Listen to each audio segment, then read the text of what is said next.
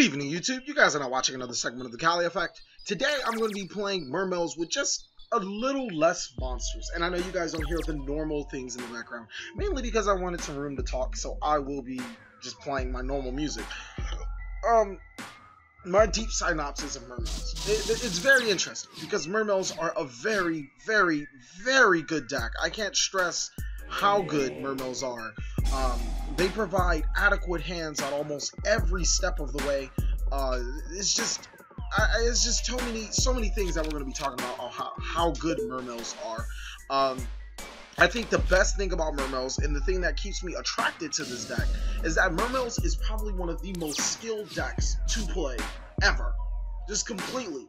No matter when Tidal was at 3 and Dragoons were at 3 and Diva was at 3, no matter when you could OTK as fast as possible, Mermails were probably the most skilled competitive deck ever.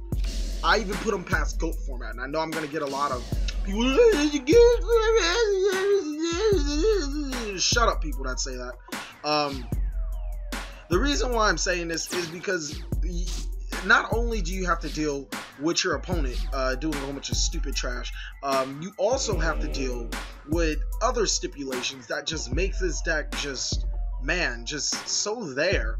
And it's practically a complete deck. It has everything you could need, and right down to the deck building. That's what requires the skill to play this deck. What are you playing face down? Just out of curiosity. I don't care about your back row because I know it's always active, but oh, you're playing Doppel Warrior. That makes sense.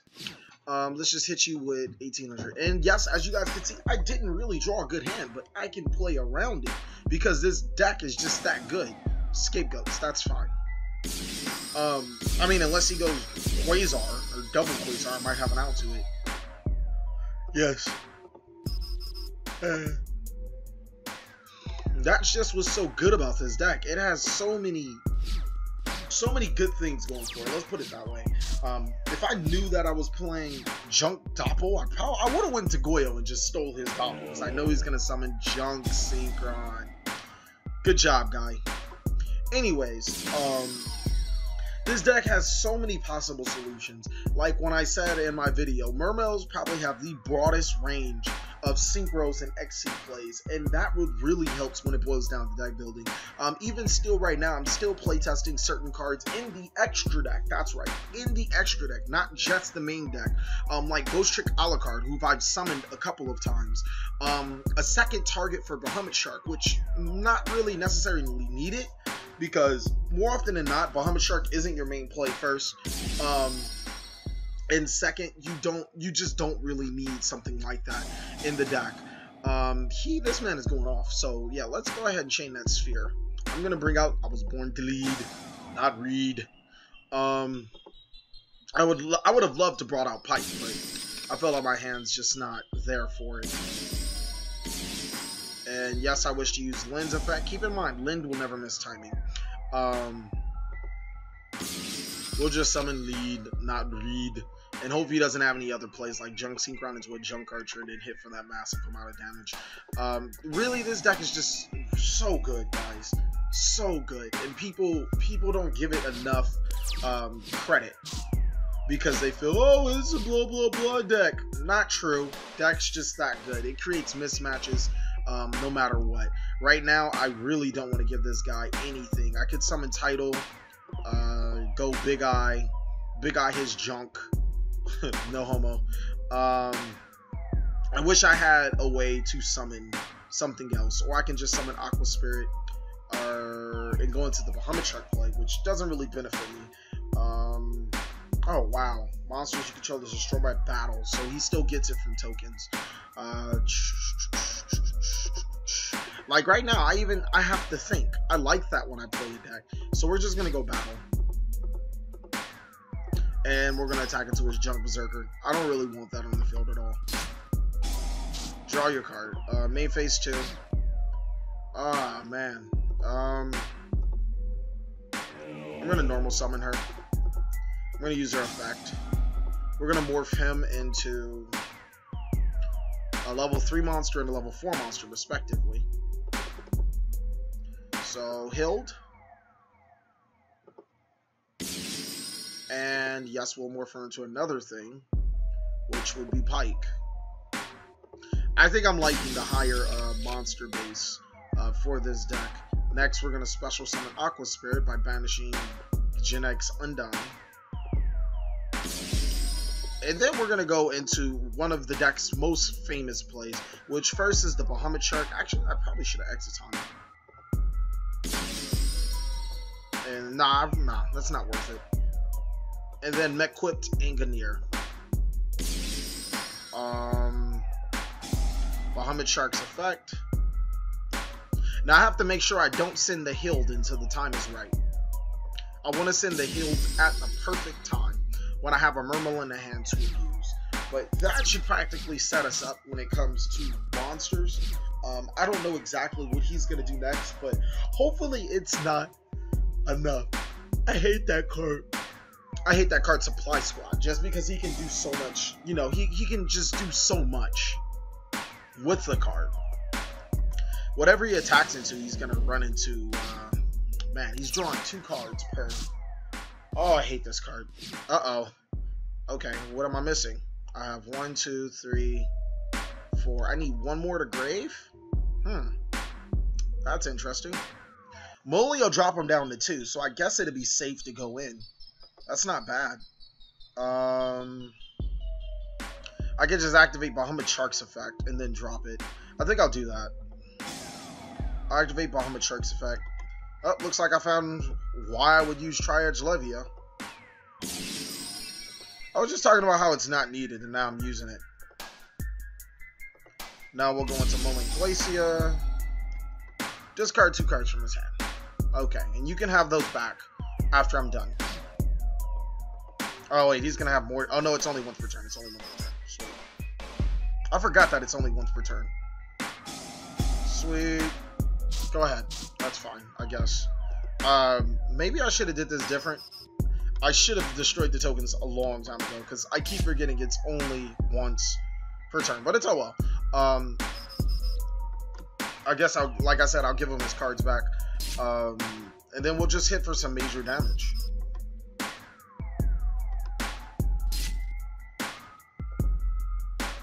Main phase 2, I'll set the Forbidden Lance. And it's back to you. Level Eater is gone because of Tri-Edge Levia. God, I love you already. You've already put in a little work that I like. And I'm assuming he's going to try to make even bigger play.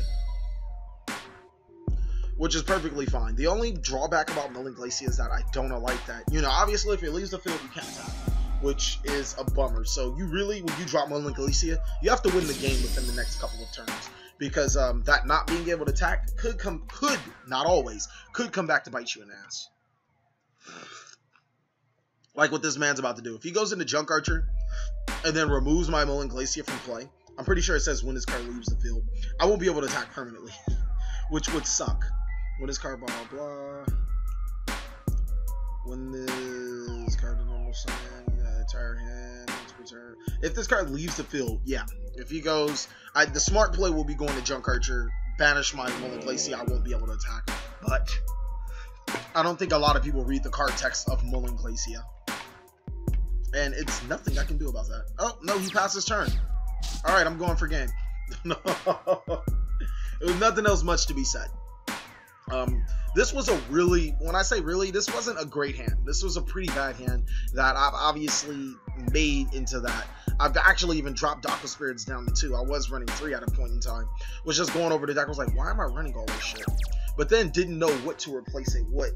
I want to try it with more back row, just to try it, because I don't, personally, I don't like the back row versions, but they seem to have pop over Artifact Trap Trick's hands. And that is your hardest matchup, just straight up. There's nothing much you can do about it. They say, no, you can't destroy cards and blah, blah, blah. The only thing that I'm banking on is that Shadows come out and people start picking up Shadows over Hat, because that's almost obvious. It's the newer card.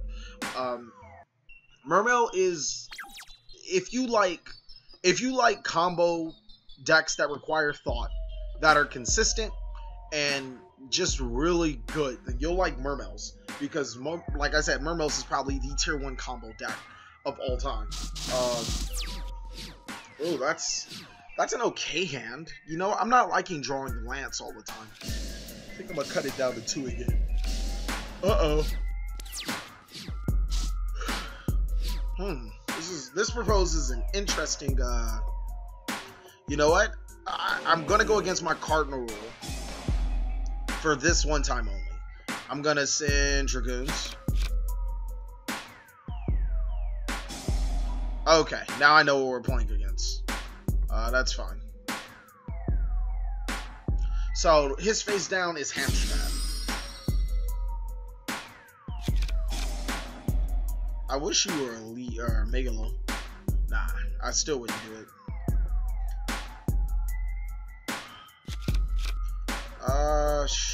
Why did I do that? What was I thinking? I don't know. What was I thinking? Oh, that I can summon twice in one turn. Okay. Makes sense, TheCaliEffect.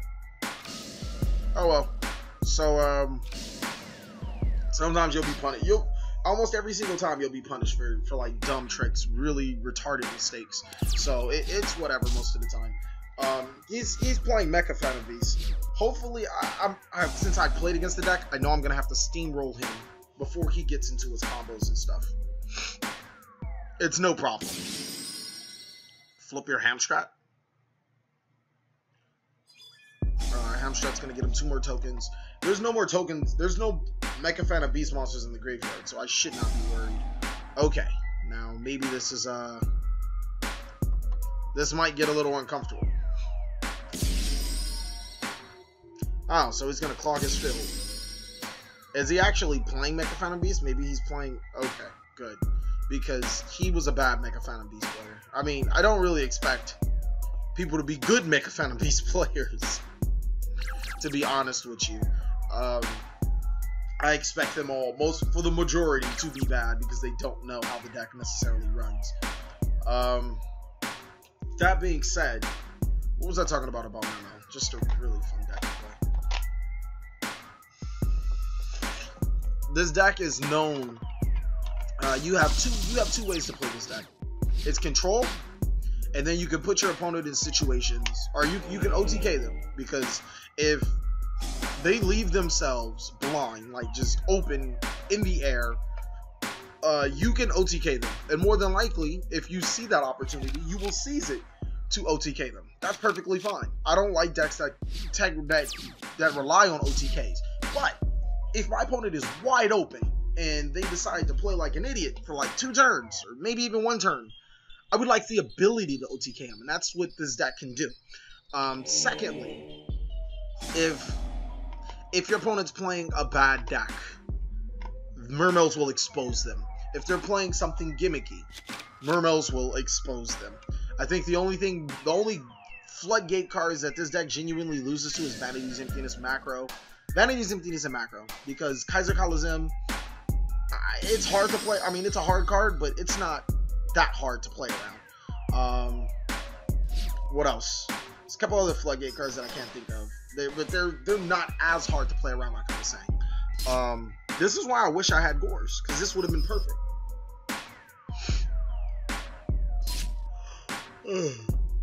That would have been perfect.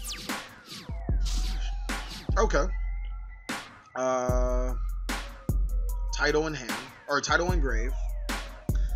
Maybe I should have set the Lind. Maybe I wasn't thinking correctly. This is extremely interesting. Okay, Lead's effect is going to be very stupid. Undying to send Dragoons. I don't like that either. I don't like targeting his monster because that's not going to lead into something really fun. I do have title in graveyard. Let's go with the latter. I activate Undying effect. Undying effect, send Dragoons.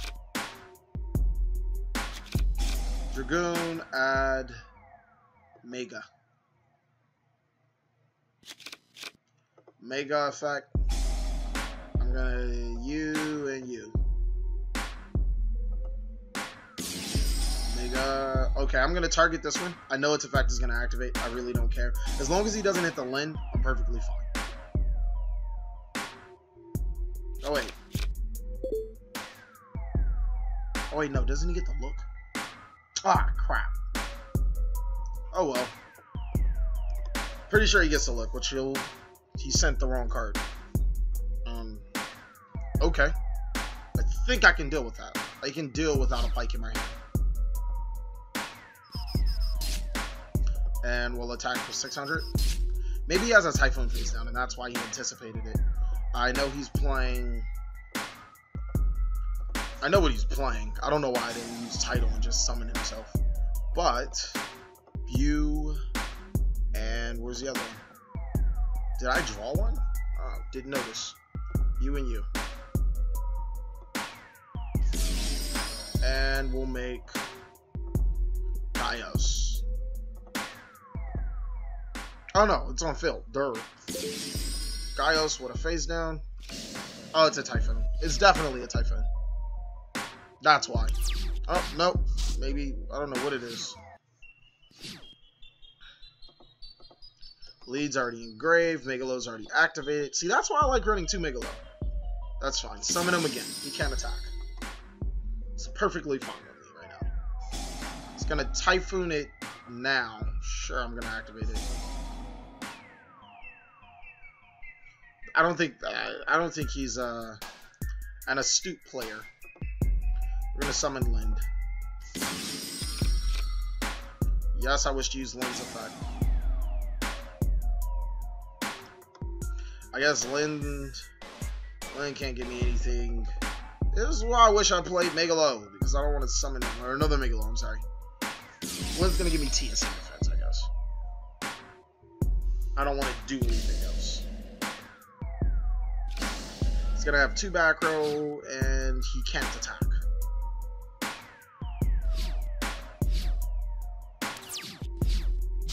I drew another sphere.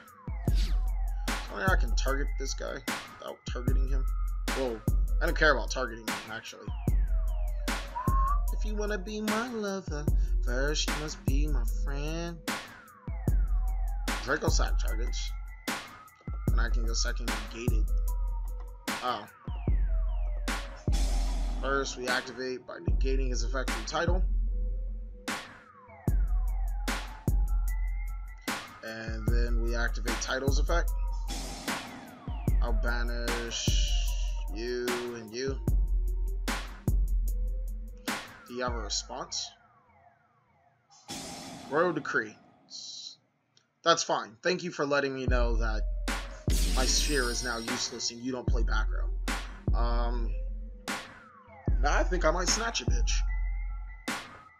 Yeah, I think I'm gonna snatch it. I think that's the optimal play anyways. Keeps you from, you know, keep reusing it and putting it in the graveyard and stuff. It keeps me happy too. Because this is game.